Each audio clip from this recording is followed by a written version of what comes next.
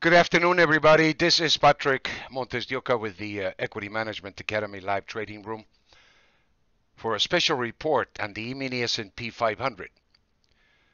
After the correction that we saw here recently, I wanted to take the time out to see what the market did and basically how much damage was done, or what levels we are in right now in terms of support or in terms of supply and demand, and see what the VCPMI has been able to identify. If we take a look at the chart for the December E-mini S&P, the last price closed at 28.77, up about 46 and a half points. What you're looking at in the chart is basically the structure of the mean reversion structure that the VCPMI artificial intelligence automated algorithm, which is written in C++ in TradeStation platform, is telling us about the E-mini S&P. The blue levels that you see here basically are identified as levels of demand. And what we have here is a perfect Fibonacci structure that identifies for us the average price, or the mean, in this case the green level, 2960, and it gives us two levels above the mean, sell 1 and sell 2 levels, and also below the mean of buy 1 and buy 2 levels.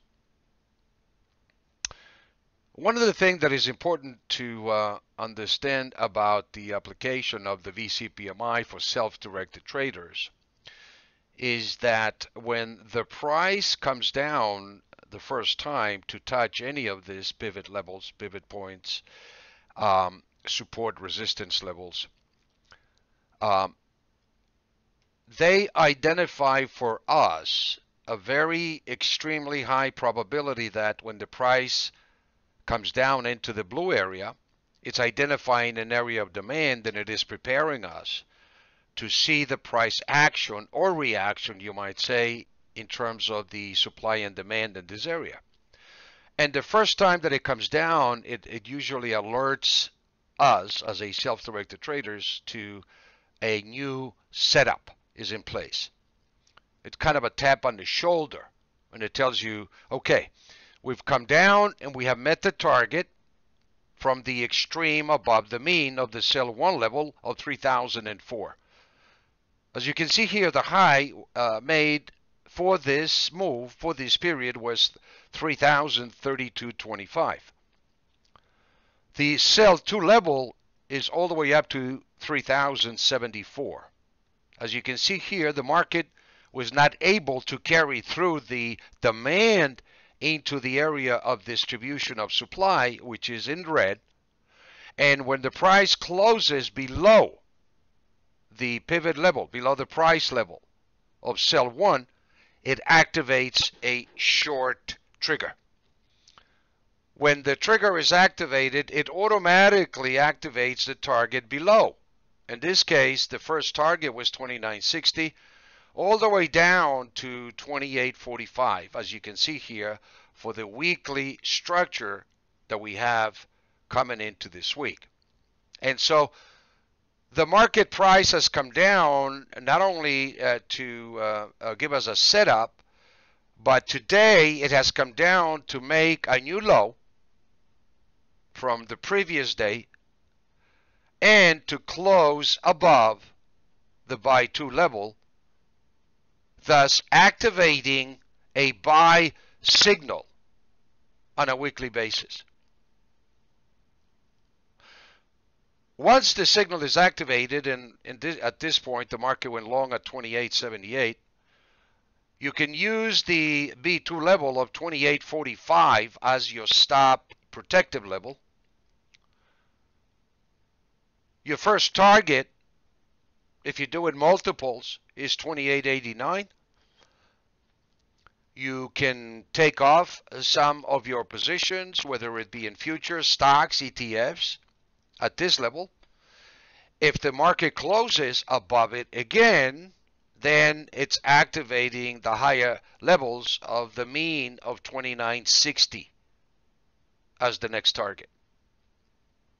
And so if activated, you can go back up to 100% of your position and basically anticipate the target of 2960 to be completed.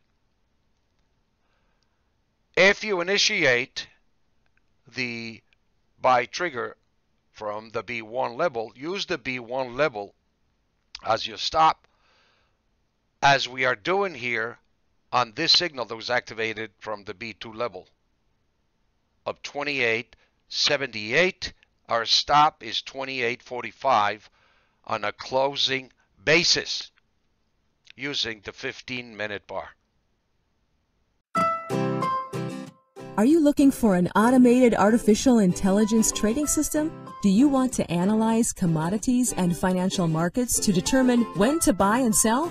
Looking for an indicator to predict future trends in the commodities and financial markets? Welcome to EMA2 Trade Live Signals. Our Variable Changing Price Momentum Indicator, VCPMI, is an automated AI trading system developed and tested over a decade. The VCPMI algorithm is based on age-old vortex mathematics combined with Fibonacci wave theory, trend analysis, pivot points, and several other widely accepted financial analytical methods. The VCPMI can help you take emotions out of your trading and rely on simple mathematics to predict future trends in financial markets. This approach will make your trading more effective, consistent, and profitable. VCPMI algorithm. The VCPMI code points and levels are support and resistance levels and behave exactly like any historical supply and demand level. Therefore, the VCPMI code levels are useful as an index tool for both day trading and for selecting and exercising entries and exits for longer-term traders. Why VCPMI? The VCPMI relies on artificial intelligence to analyze markets and predicts future movements, which seek to determine what a security or commodity is worth at a given point in time. The VCPMI uses technical analysis in the form of mean reversion trading, which seeks to capitalize on extreme changes in the pricing of a particular market based on the assumption that it will revert to its previous state. The VCPMI can be applied to both buying and selling, as it allows a trader to profit on unexpected upswings and save when security or commodity is trading at an abnormal level. Visit EMA2trade.com for more details.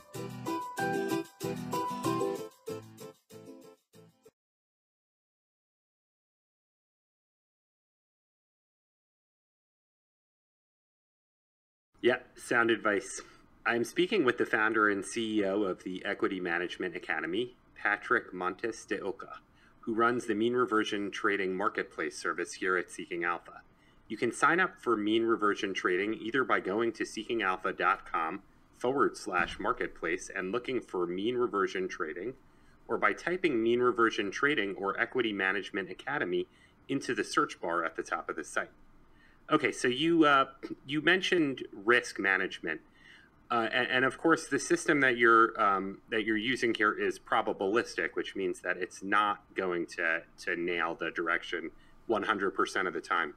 So what sort of things do you do or recommend to people via the Academy to manage risk? Well, first of all, when you go in, let's say we use the factor of the principal investment equals X. Okay. And so if you have the X factor clear in your mind and that equals 100%, okay, then depending on where the algorithm is in relation to all the trends, for example, you can begin to activate percentages based on that. For example, if we were to be in the market yesterday in the metals, and we recommended to get out and to be looking for a reversion, okay, to occur. We went flat, and basically we identify the three trends, the daily, weekly, and monthly trends, to be almost at the same price. when the price came down below the critical level that we look at, it activated the reversion.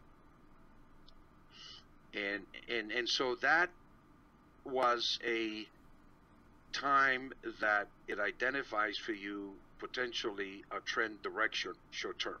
And it could be a duration of maybe a couple of weeks generally, until the prices come back down to align themselves on the B1, B2 level, or the level of demand.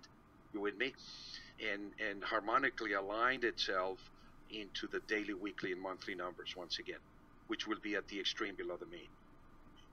And so those times are times where you can manage your position a little more aggressively, you know, when you identify the harmonics in the trend.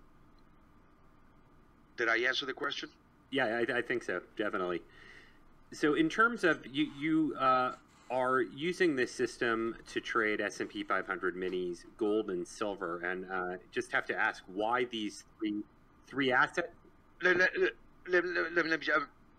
me for a minute finish this question regarding the risk, because when you identify the portfolio of 100%, let's say that you're willing to commit to the market, then if you have, for example, a perfect alignment in prices like yesterday, in all the three trends, then you could be buying, like I was for the mini, the bear ETF, which is the SPXS. Right. Well, is that the ProShares? That's triple. The bear. That's the triple 3 to 1. It's a triple leg. Yeah, exactly. So because I'm an aggressive trader, you with me? I want to play the aggressive play, and I'm expecting the prices, like I said to you, based on the VCPMI, is anticipating a reversion back down into the harmonics of blue again. You know, I want to ride this, the SPXS, which is the bearish ETF. And that's where I've been trading for a hedge fund that I'm managing, which, by the way, is up about 10% for the year so far. And I'm applying, actually, the automation of the VCPMI to manage the fund. Nice. Except that I'm using that in security. So what I'm showing here is that the signal, although it's a directional signal in the futures markets, the application can be exponential based on your size, based on your particular situation individually. Sure. And so is everybody basically just trading the S&P 500 gold and silver, or can this system be effectively applied to other assets also? To answer that question again, I'm sorry. Yeah. First of all, the answer is yes. It can be effectively applied with same probabilities, because the program will adjust to the volatility of each individual market.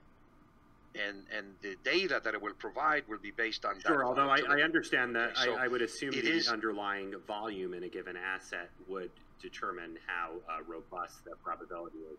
That's exactly the reason why I trade gold, silver, and the mini, you see, because it's liquid.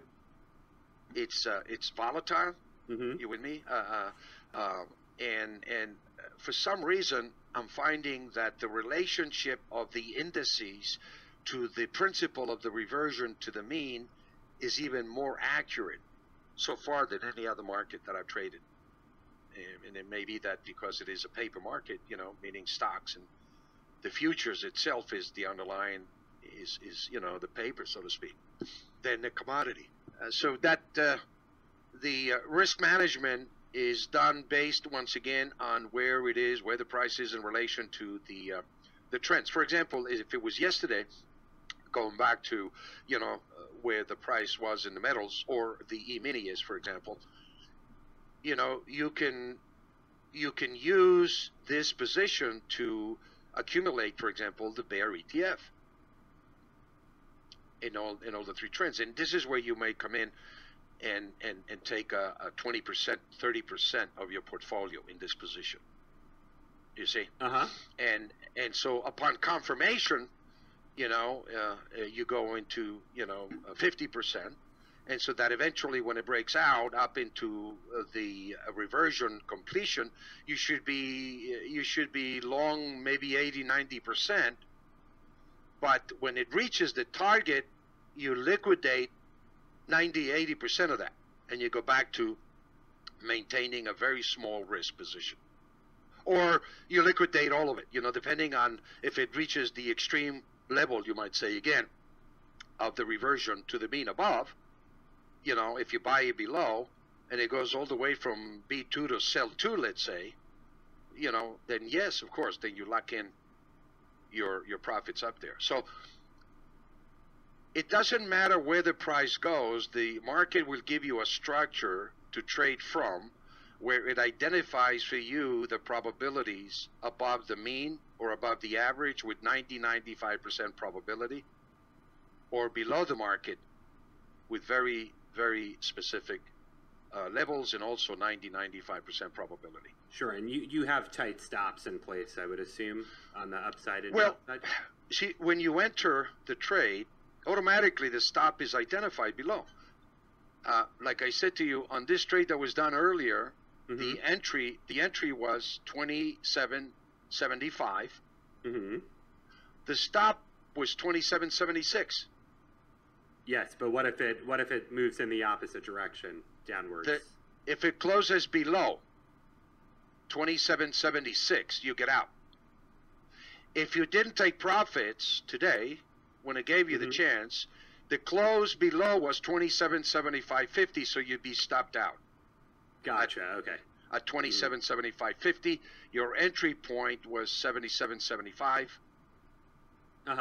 That's your risk. You're flat. Gotcha. Okay. Cool. Gotcha. Yeah. So that's the risk.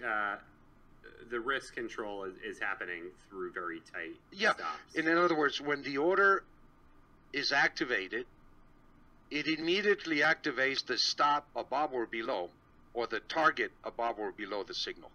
Immediately. I said I was going to ask. I was going to ask questions about what vehicles what your preferred trading vehicles are for gold. The JNOG for gold. Okay. That's a minor ETF, but it's XXX. It's the bull.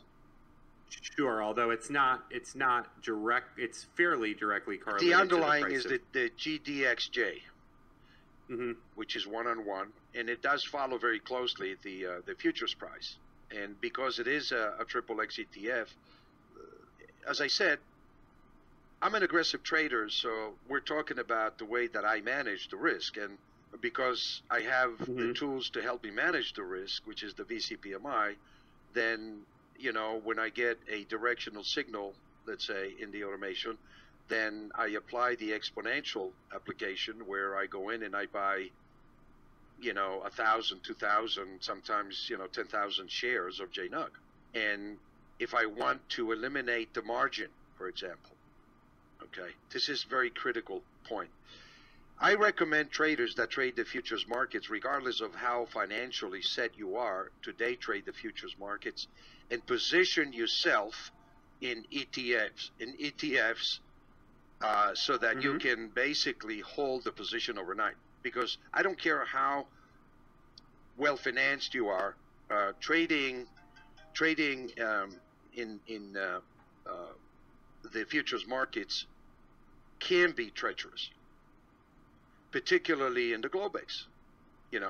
So if you let's say like yesterday or where we are now in the mini, for example, where the reversion is given confirmation based on the action today that is reverting back down possibly into that low 2700. So how do I take advantage of that signal? Well, I don't like the futures risk. I got a confirmation of a short signal happening. You with me? Therefore, I can buy the SPXS ETF, which I did, and I covered it by selling calls way above the market and collect credit. So I'm done. I bought it. My average price is $22.50. I sold it at 25, 24. I collect, a credit. I'm done. The market runs up there. It takes me out. I make a nice profit. If it comes down, it will eat the premium of the call, you and me, which I will keep, and I can always be writing against the ETF if that's the case. So it's a question of how you manage the risk, and for me, as I said, I'd rather be long I think the futures margin is, let's say, for overnight position, maybe it's about 10, 15,000, depending on your broker. You know, I rather take that money and buy the SPXS or the L, which is the long, and carry the position, because since these ETFs are triple X ETFs, when you get a 2 or 3% move in the futures price, they're going to give you 10, 15%, sometimes 20, 30% in a day. Sure, yeah, and a super big move in one direction, definitely. And how long are you holding? You're saying overnight, but you're not holding these funds for the day trades. I day trade the future and I get out at the end of the day. But if I want to hold it into a swing, I convert it to an ETF. And when I get my price, which is generally sometimes 2 or 3 days, I get out. You know. And so I'm building trades where I go in and I pick up a couple of grand here, a grand here, 800 here, you know, but I'm active in locking in the profits. Now, that's managing my position short term. Okay, so depending on where the market is, again, it will give you the opportunity for you to manage your position short term, put on a swing, and put on a position trade where you can buy and hold for a month, or you know, if you're looking for a trend to unfold. Yeah. So the market will always tell you, and the relationship of the price between the trends will identify for you and me, the bigger picture in terms of the trend direction that you may have.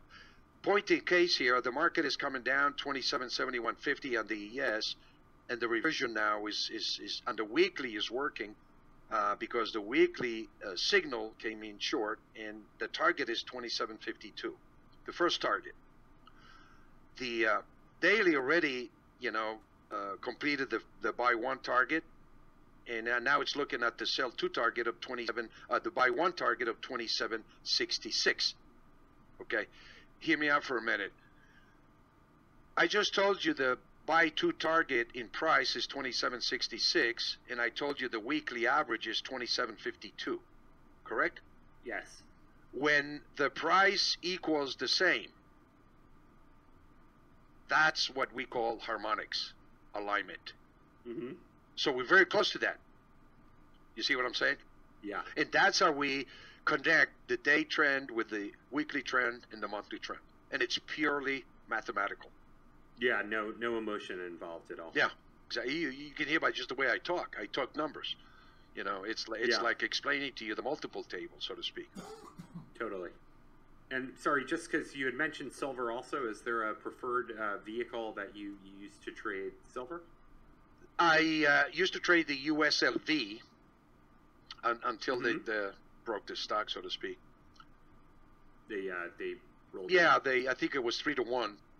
They split the stock, and it became very expensive. So the other thing I want to point out to you with regards to the metals here, which I think a lot of people that have been trading the metals have experienced, and that is in fact that the metals have been completely manipulated away from its equilibrium price, or its real mean, or its real average price.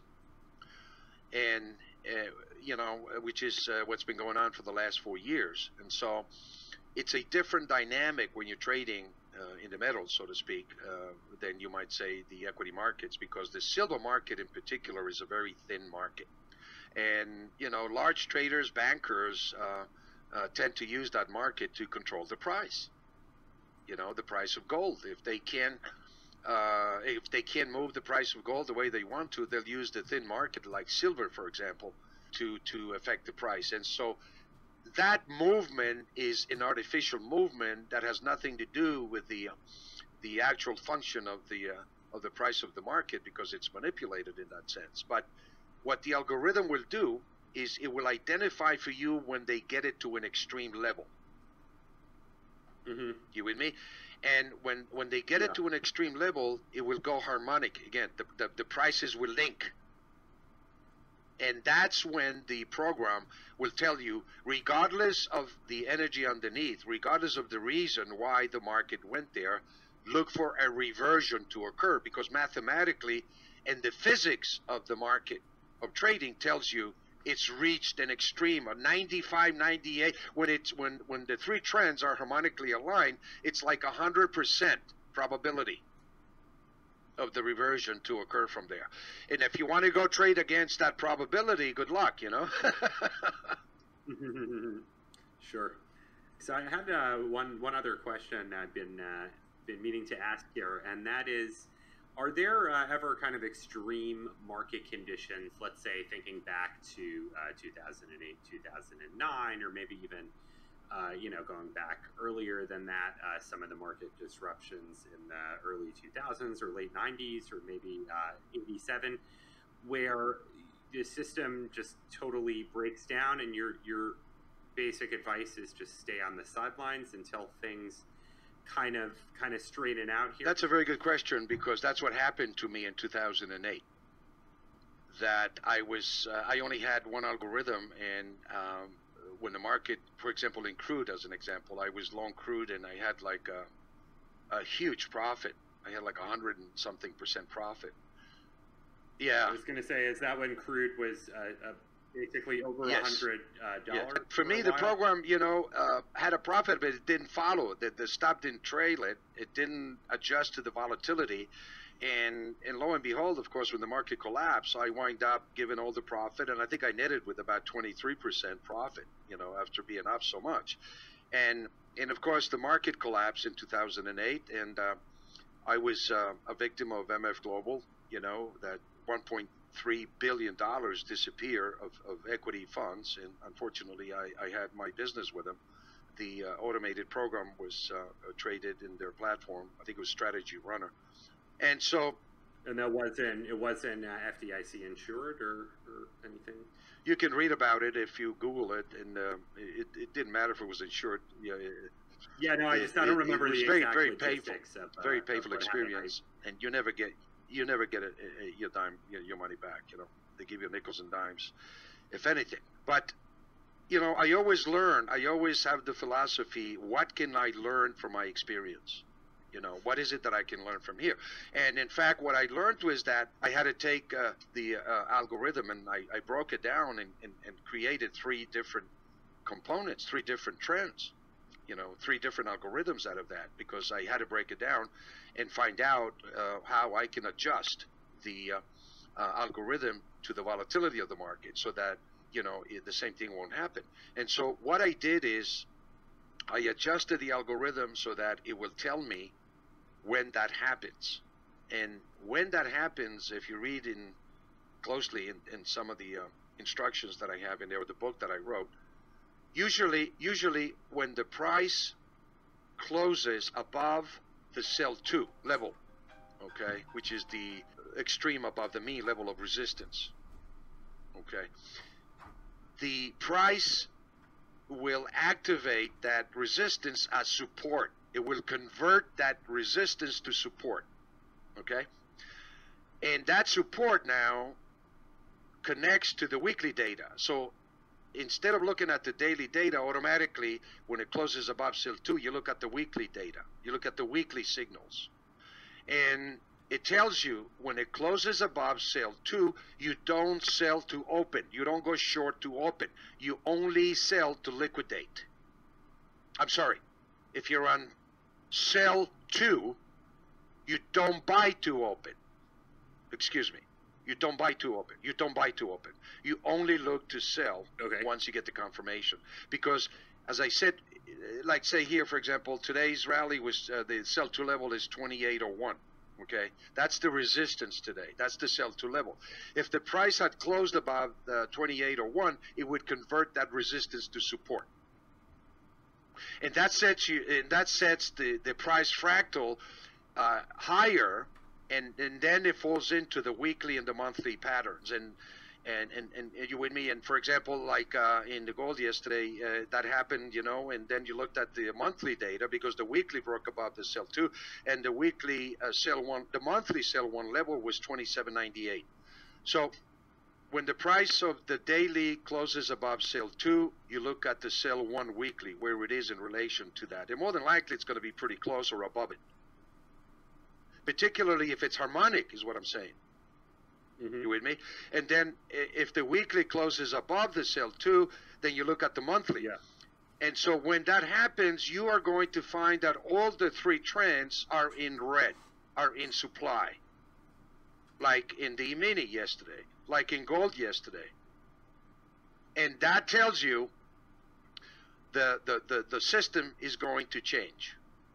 And don't, in other words, you know, it can go higher, it can go into that weekly sell 1, you with me? And so it tells you now, if it, on the daily, if it closes above the sell 2, you don't open positions to go short there because it can go higher. You wait for the market to correct to the buy 1 or buy 2 levels of demand to get long.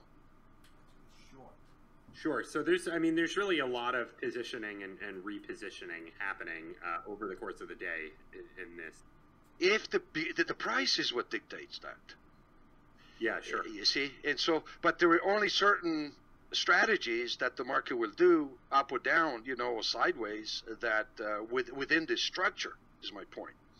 And I know it's very difficult to comprehend, you know, what I'm saying to you in terms of understanding the dynamics of the harmonics that we talk about, but it's basically the price equals the same on all the 3 trends, and when that happens occasionally, maybe a couple of times a month, is when the trend usually reverses. It tells us, you know, the system has changed. You don't, you know, if you want to day trade, then look to, you know, as you know, when trend traders identify this, they usually say buy corrections only or sell rallies only.